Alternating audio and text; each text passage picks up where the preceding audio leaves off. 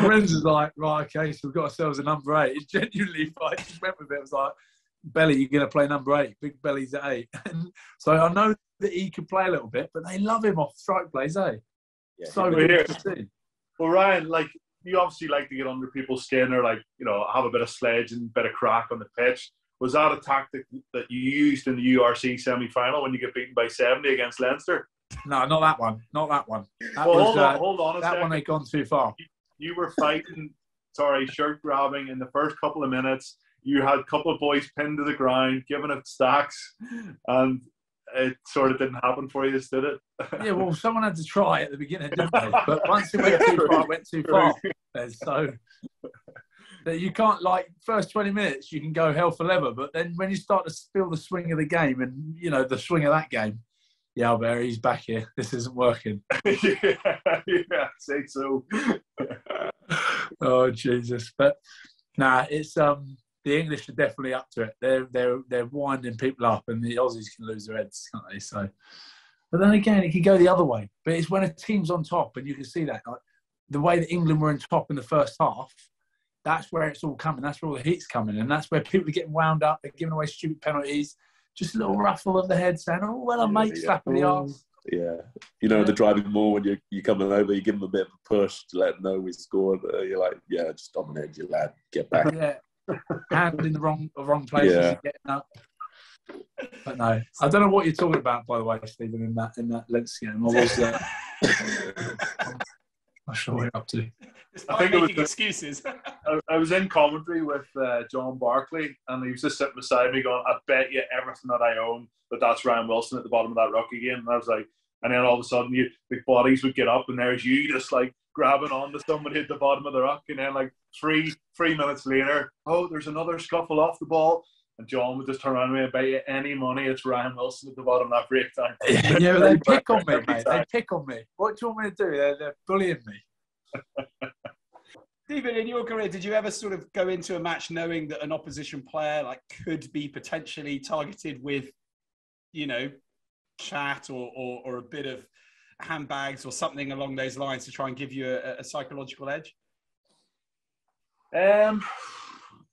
Not really, to be honest. You always targeted players more, it got more technical probably because of maybe a skill set which was maybe a bit of a weakness. And then you've maybe like the amount of players that are like, you know, single arm carriers with the ball.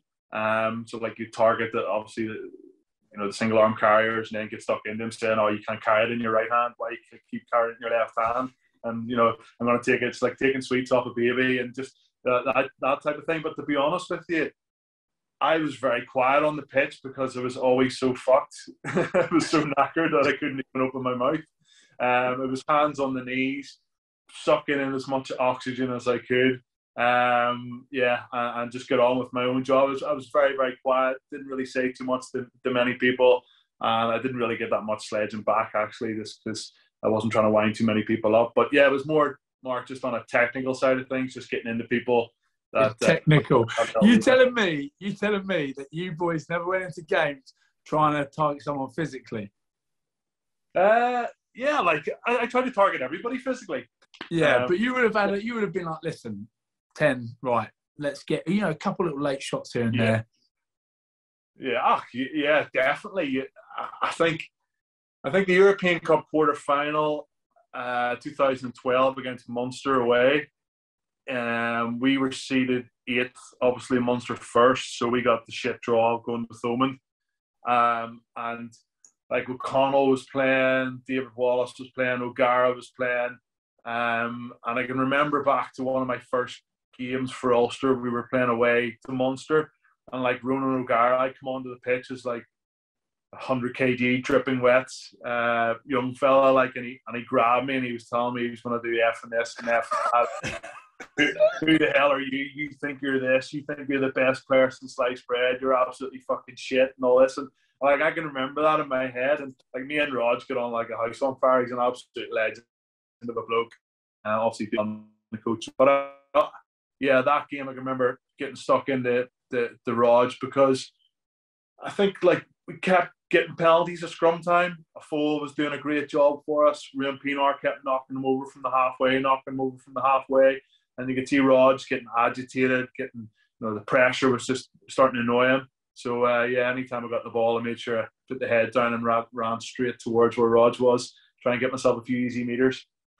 Exactly. And Stephen, you're saying you didn't tend to kind of, apart from that, those particular incidents tend to, give too much back. Talk us through, though, 2012, victim of a bite, English bad boy Dylan Hartley, who's denied on this podcast last year that he couldn't actually remember your name. He denied he ever did it. That's what he denied he ever did it. And why did he get banned? What's your recollection? I think he's a cheap shot merchant. So I always have done.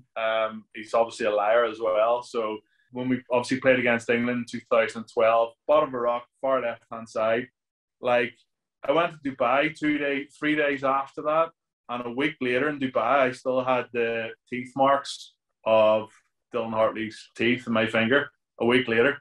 So, I'm hardly going to stand on the pitch and bite my own finger and go, hold on, ref. It's, somebody, it was only me and Dylan Hartley on the floor. It couldn't have been anybody else. Unless a dog fucking ran out from behind the stadium and bit me in the finger and then ran off again. So, see if he had admitted it. See if he had rang me up and here, Steve, sorry about that, bit your finger. As he talks about, what is it, the red mist comes over him.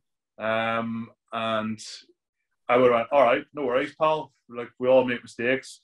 See you later. I'll catch you around. My pal of mine, Roger Wilson, played with him in Northampton and said, he's a top lad, really good bloke. I've sort of been in and around his company a few times, but I've never got chatting to him. That's what I was going to say. Do you never cross paths in the commentary world now and the sort of media world? No, I haven't actually. No, not at all actually. But